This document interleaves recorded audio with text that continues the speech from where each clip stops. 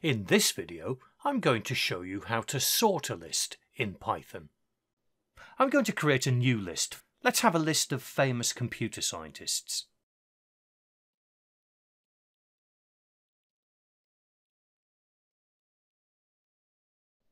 And those computer scientists are in no particular order. First of all, I'm going to print out the list exactly as it is. And now I'm going to sort the list, like this. I'm using the so-called sort method, and then I'm going to print the list again. Let's have a fresh shell window, and I'll run the program. There's my original list. That's from the first print statement. The list is then sorted using the sort method, and there is my sorted list, and you can see that these names are now in alphabetical order. That was incredibly easy to do. Let's add a few more items to the list.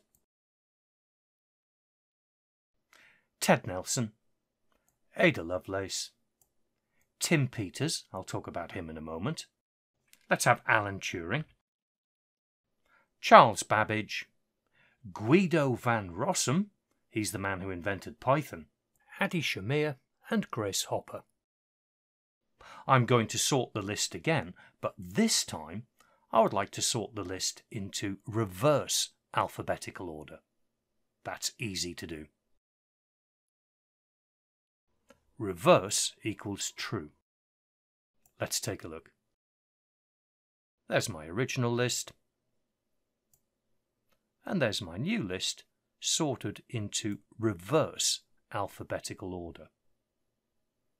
Notice that Ada comes before Adi, alphabetically speaking. They both start with AD, but Ada then has an A, whereas Adi has an I. A comes before I. Then we have Alan, because L comes after D. If we have two items which start with the same letter, then the sort method will look at the next letter to decide which comes first, and if they are the same, it will look at the next letter, and so on.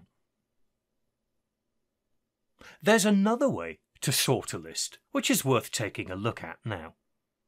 Instead of saying people.sort, which is going to change the existing list, what I can do instead is this.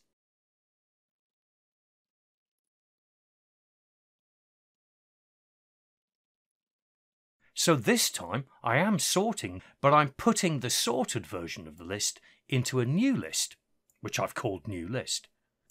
And then I'm printing out the original list, and I'm printing out new list, which contains the sorted version of the list. Let's take a look. So there's my original list. I then sort the list. I'm printing the original list again, just to check that the original list is exactly as it was. You can see it hasn't changed. And then I'm printing out a list called new list, which you can see contains the sorted items.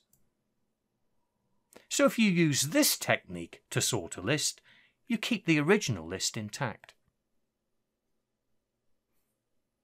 Now, at this point, you might be wondering, how does Python sort a list?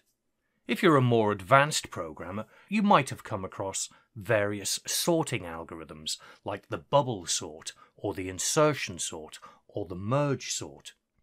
Some sorting algorithms are particularly good for small lists, whereas others are more efficient with larger lists. Some algorithms work better if the data are almost already in the correct order, whereas others are better if the data is more randomly distributed. So choosing the best sorting algorithm really does depend on the nature of the list that you're trying to sort.